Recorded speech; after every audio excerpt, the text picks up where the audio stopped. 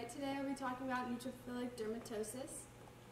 It's commonly called Sweet syndrome. It is a rare, painful skin disease, most common in canines, but all animals and humans are able to get it. Their causes, there's no known specific cause for Sweet syndrome.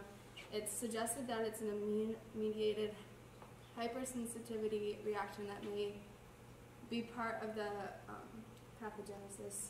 So the dog that I've seen came in, she was actually a coworker, her pug had the disease, and he just obtained it randomly, so no unknown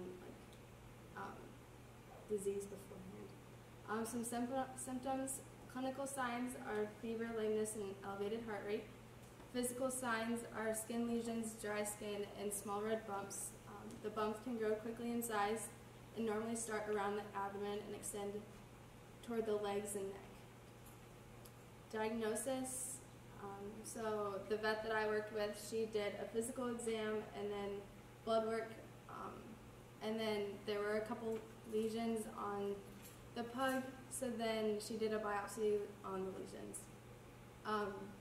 It often won't be diagnosed as Sweet syndrome first, just because it's not very known to be a common disease along with the rest of the symptoms.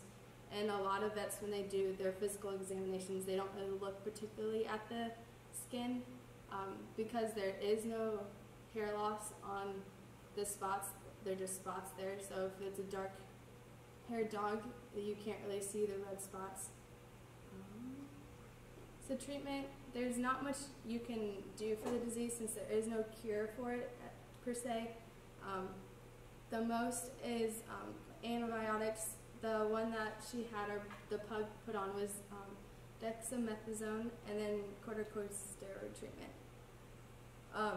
It's just a disease that you have to be able to manage to keep the pain and the inflammation down and then just to keep it at bay.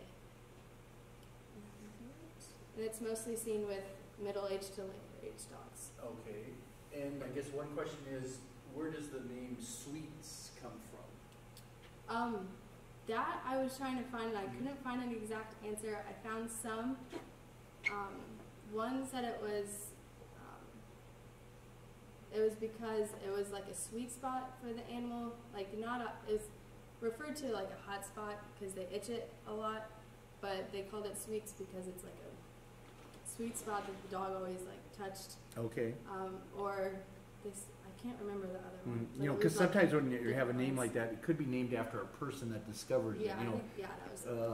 Because sometimes if somebody recognizes something and then writes an article about it, then they their name hangs with it. So I hadn't heard about it before. And you make a good point about the misdiagnosis, because if it's relatively rare, you're always looking for the most common things first, and you have to rule them out. And yeah.